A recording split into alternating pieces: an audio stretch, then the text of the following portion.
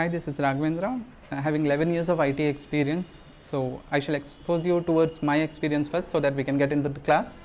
So initially, to say I am a Java certified guy with Java 8 as the version, JDK 8 as the version, and prior to that 5 to 8, Java 5 to 8. This is all of migration projects, including the AngularJS part, which is the UI part, to make it a single page application. Next, moving into the Salesforce, the CRM part. We have Salesforce, in which I am certified. Apart from this, we have the Jenkins build presently, which is in the market. Apart from Maven, which is being used in smaller companies.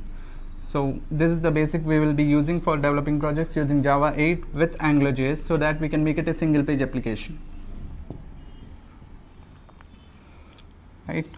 So include with this, we have the other CRM part or the middleware part, where we go for SAP, in which you need to be well versed with Java so that we can develop ABAP coding. Apart from this, we have a tool known as Pega, which is used for the banking applications. So basically, if we develop any banking related module using Java, we can go for Pega too. Since you are all well versed with Java and other technologies to develop a smaller projects or smaller chunks of projects, let's go for a longer projects or the implementation of the basic projects, which basically happens inside the company environment. Before taking you into Java part or the other part to which we develop the projects, let's take me into the basic implementation part of Java. Since it is a syntactical language, since you need to learn just the syntaxes for this part, any language which has only syntaxes can be learned in few days or few hours. That's not an issue. But the problem is where the implementation has to go, or what is the environment that we actually have to use these syntaxes, thereby to get an application designed and put that into the market.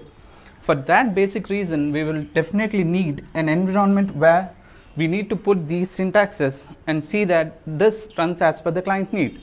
To continue with this, we got an environment where we need to work with. So say that this is the JRE part or the Java runtime environment where we need to run these syntaxes. These syntaxes may just give you a just preview of what actually we need, but will this be dynamic in nature? To bring that into dynamic nature, let's use some predefined or the predefined tools or the languages we already have. Say for building the project, there are Jenkins. For running this environment with certain database, we need to hold some DB connections where the database is JDBC part.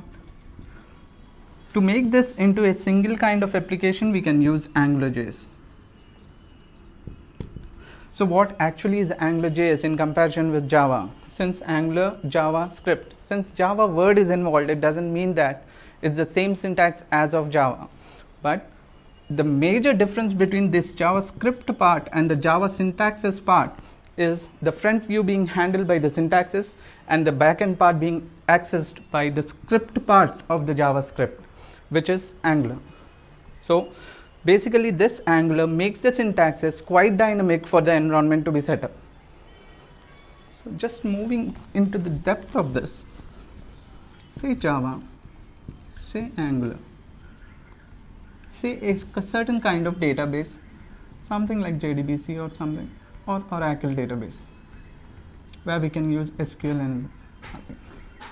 So what actually we cover for the project to be handled is Java methods, different methods that we need to access to run that environment, different syntactical types that we are already provided by Angular, thereby to use this to run these Java methods, and then connection to the particular database, which will give us a single page, entire single page application to be developed.